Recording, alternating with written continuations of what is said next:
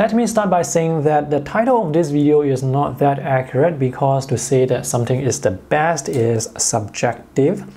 So a more accurate title for this video would be my favorite handwriting apps on Windows, or some pretty good handwriting apps on Windows that you should check out. The focus here is on note-taking with the pen. I'm not the expert with all these apps, so if I left out any important features, it's because I'm not familiar with the app. I mean, why would one person need so many note-taking apps? Alright, let's start with Microsoft OneNote. Microsoft OneNote is free and comes pre-installed with Windows OS. There are many tools for taking notes. In fact, sometimes you may have to click a few times to go into the options to find the functions you need. When it comes to handwriting, one thing I like about OneNote is you can create up to 8 shortcuts for different pens and colors. There are collaboration tools. You can attach audios and videos. You can convert handwritten notes into editable text for different languages, and palm rejection works perfectly. You won't be able to write with your finger even if you want to.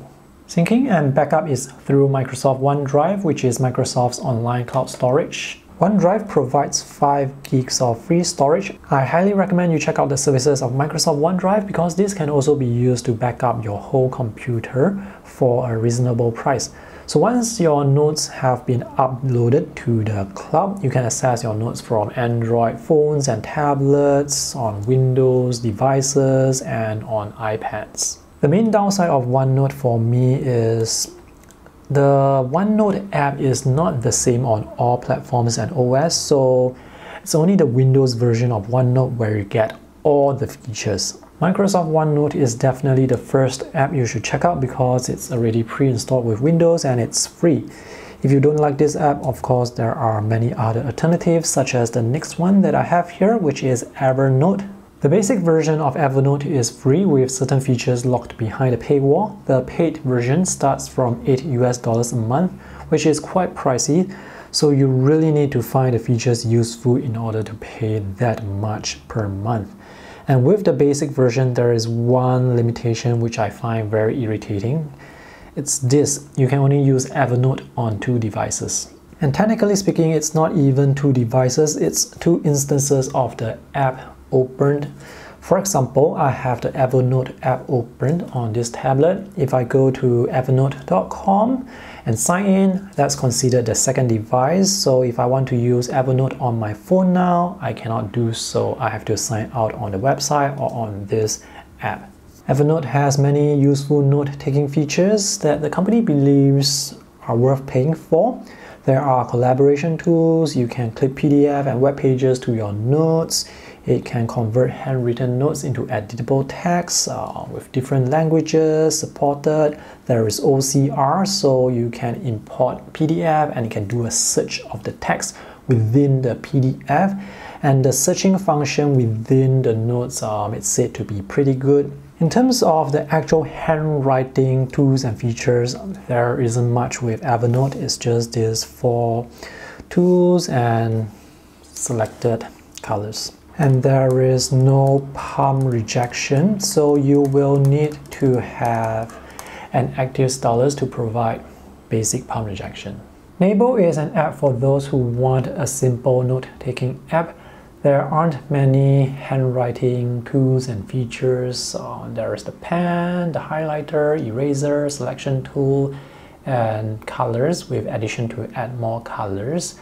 This is priced at US $10. It's a one-time purchase. The user interface, as you can see, it's very clean. It's a very simple app to use. There is text conversion. So as you write, you can see the app trying to read what you have written, and the conversion is quite accurate. So if you want to convert this into editable text, you just have to double tap. The pop-up that appears while you are writing can be turned off. Sometimes you may want to turn it off so that it doesn't block other words that you have already written on top. The handwriting conversion works for many languages. There are 55 listed here. You can check out the whole list on their website. One thing I like about Nebo is it supports gestures for shortcuts. For example, if I want to delete these 2 words, I can simply cross them out. If I want to push this word down to the next line, I can just swipe down, and if I want to push it up again, it just goes up. Notice this line doesn't automatically go up, so I have to swipe up again. There are some downsides with this app as well. One downside is when your text is too long and you change it to portrait orientation, sometimes the text may flow well. However, sometimes when you turn back or when you turn any other way, the letters may jumble up, but right now it works fine for me. This app does not allow you to write across 3 lines, it's just not possible, so the largest you can write is across 2 lines. Syncing and backup is through either Dropbox or Google Drive. The next app I want to show you is Wacom Bamboo Paper. This app is more simple compared to Nebo due to the lack of tools and features. This app is free to use with certain tools locked behind a paywall. If I remember correctly, they only give you 2 out of the 6 tools. And to get all these different colored covers and the lines or the grid on the paper, you have to pay as well. This app is strictly for writing. There are no text editing features. It cannot convert handwritten notes into editable text. There is no search. And the pages, they don't flow continuously. To get to the next page, you have to press this page button here to flip the page. To go back to the first page, you can press this page counter to get a preview of all the pages and tap here to go back.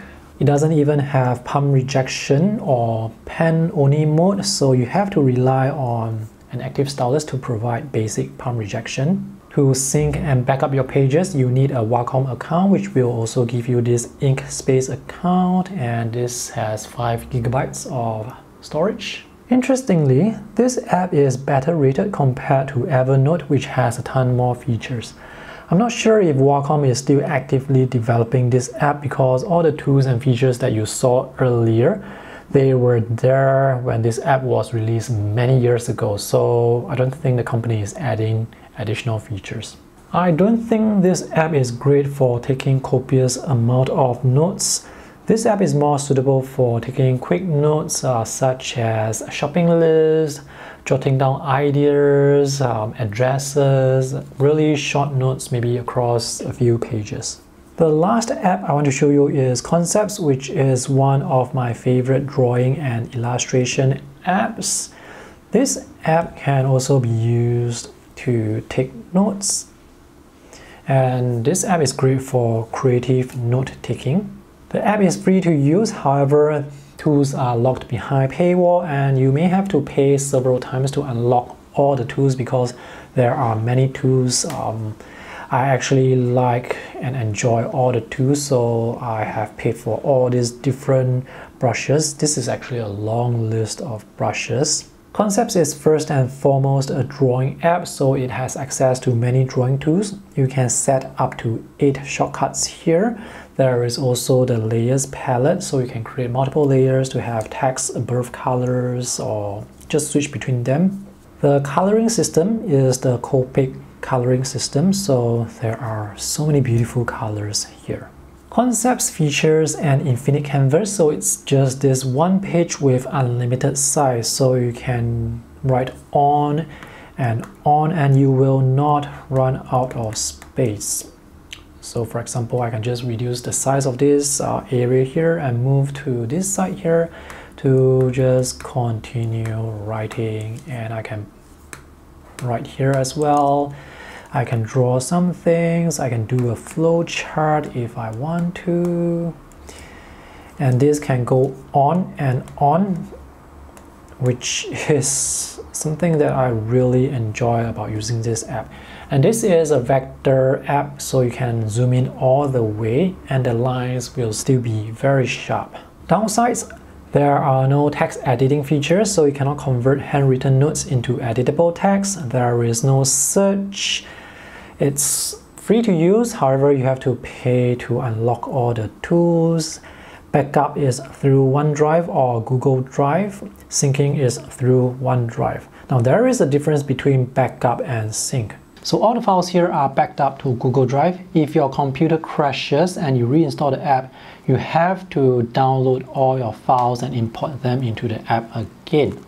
With Microsoft OneDrive, there is backup and sync, so if your computer crashes and you reinstall the app, all your files will still be there. Another important thing to note is, while this app is available on iOS, Android, and Windows, the file format of the app on iOS is actually different compared to the file format of this app on Windows and Android. So if you create your notes on an Android tablet, you can actually open them with concepts on Windows, but not on your iPhone or iPad.